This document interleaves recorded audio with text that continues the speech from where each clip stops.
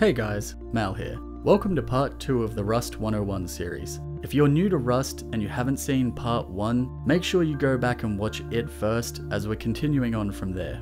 Just before we get started, I wanted to thank the Corrosion Hour team. In case you haven't heard of it, Corrosion Hour is a website dedicated to Rust info. They are an amazing source for admin server commands and much more, plus they have their own Rust server, which is awesome. They were kind enough to feature me on their website, and I wanted to give them a shout out for it. So make sure you take the time to check out their site. Now, when we finished last time, we had our 1x2 with an airlock, and we were ready to explore the world of Rust. First, get some wood and make a few storage boxes, because today we are going to be farming a lot of new things, and you're going to need somewhere to store it all. Once they have crafted, pop them down somewhere like this. If you haven't already, then soon you will most likely start starving to death. You can see your food and water levels in the bottom right. We didn't cover food and water in episode 1 as honestly it's more important to get your base started. However, now it's time to start looking after yourself. If your water is empty, you won't be able to run, and if your food is empty, you will start slowly dying, so it's important to keep both up. You can get water and food a number of ways. The easiest way is from a supermarket as they have food crates which will have water and food in them like this. However, you do have a higher risk of players being there and may have to defend yourself.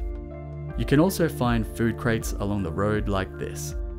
Alternatively, you can drink directly from the clear water streams for water, and you can kill animals such as chickens, deers, horses, pigs, wolves, and bears for their meat for food.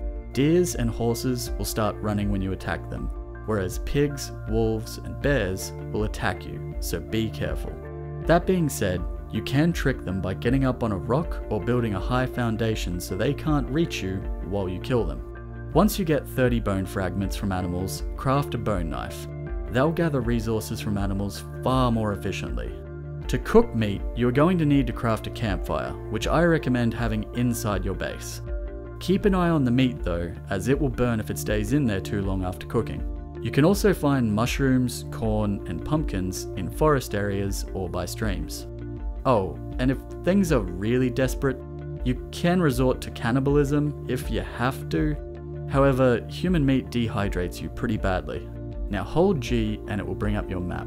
If you right click, you can then use the mouse wheel to zoom the map out, and right clicking and holding the click will allow you to drag the map around so you can start to get an idea of where things are. What you are currently looking for is a road.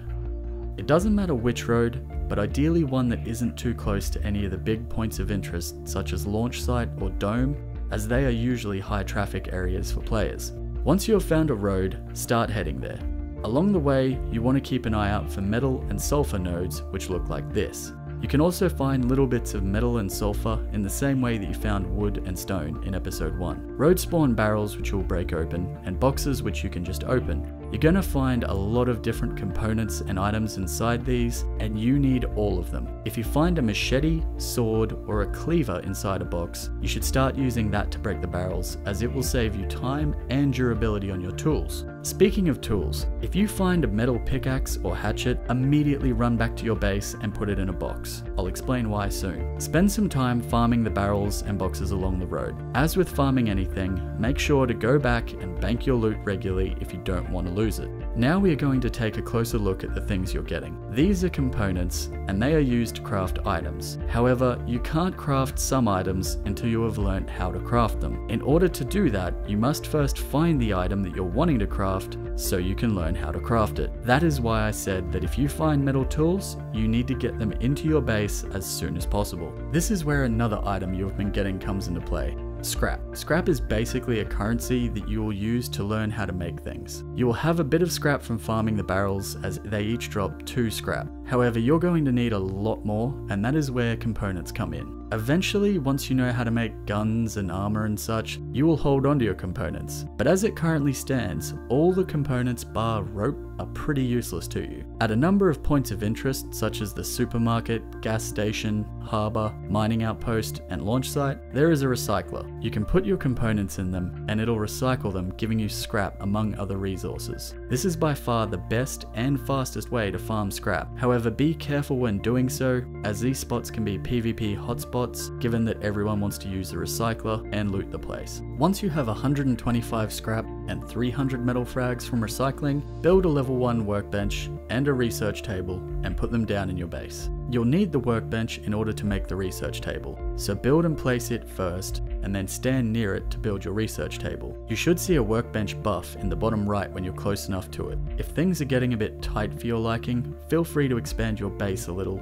Just ensure that you still have that initial airlock on your entrance. Also, the research table can be picked up with a hammer in your hands, so you can just put it down whenever you need it if you're low on space. If you put an item that you want to learn to craft in the research table, it will show you how much scrap you need for it. For example, the metal tools are 75 scrap each. Additionally, you can put scrap into your workbench, which can be used to experiment. Experimenting will give you a blueprint for something that you don't already know how to craft. Each level of the workbench gives you different things, and doing this can be worthwhile if you get lucky with what it gives you. That being said, I wouldn't waste the scrap on it unless there is something you are really struggling to find. Now, as well as the components and scrap, you may have gotten some low-grade fuel from red barrels. There are a few uses for it, however the most important use at this point is making a furnace. You're going to need 50 fuel, 200 stone, and 100 wood for it. If you didn't get enough fuel for it, you can either go and farm more barrels, or if you've killed any animals, you can use animal fat and cloth to craft more. The last option for getting fuel is in mining hats, which, funnily enough, you'll find in mines. That being said, you should get plenty from the other methods. Once you have enough fuel, craft your first furnace and put it down. Now you're ready to smelt any metal and sulfur you have. In your furnace, you need wood as fuel, and then you need a space free for the charcoal that burning the wood will make, and a space for the cooked resource. That leaves you with 3 spaces for your uncooked resource. Usually I'll put a stack of wood in and then split a stack of metal or sulfur across the 3 slots. If your furnace gets full and it has nowhere to put the charcoal or cooked resource, the furnace will turn off. To split a stack of something, you can use a slider here or click and drag with your scroll wheel, aka middle mouse button, to split a stack in half. Use your first 150 metal frags to craft a sheet metal door. If you already have a wooden door down in the inner doorway, you can remove it. First, hold E on the lock, unlock it, and pick it up. Then open the door, hold E, and pick it up. You won't be able to pick it up if the door is closed. Now put your new shiny metal door down. Lock goes back on, and make sure it's locked. Your base is now safe from people raiding you with a flamethrower. Keep in mind that if you're a solo player, you can stick with the key locks. However, if you are playing with a friend, they won't be able to open or close the doors. If that's the case, then put your next metal frags towards making code locks, which are 100 metal frags each. You have to pick up your key locks before you can place a code lock. Hold E and set code. You can click the numbers if you want, but your numpad on your keyboard works too. Whenever you're changing external doors, make sure to check that nobody is around. If you have a friend, get them to stand outside and keep an eye out. You do not want someone who just happens to be wandering by to set your code. It will lock you in your own base. Do not say the code via in-game chat of any kind. Either message it to your friend on Steam, or if you're on an external voice chat, tell them there. Additionally, if you have people that you only want to allow basic base access to, you can unlock a code lock and then you'll see set guest code. Enter a new code and then lock it again. Give them the new code and they'll be able to open and close the doors, but they can't change the codes to them. Lastly for this episode, we are going to upgrade your defenses a little. While farming barrels, you should have found some rope. Take 4 feet of rope, 75 metal frags, 15 cloth, and 900 wood. Now craft a crossbow and a wooden armor set, which includes a helmet, chest plate, and pants. Congratulations, your base is now more secure, plus you now have basic armor and a much better weapon. If you enjoyed this video, or it helped you, please leave a thumbs up and a comment so I know, and I will continue this series and teach you more about Rust. Also, if you don't want to miss my content, subscribe and click the little bell so you'll get notified when I release new videos. Thanks for watching guys, and I'll see you next time.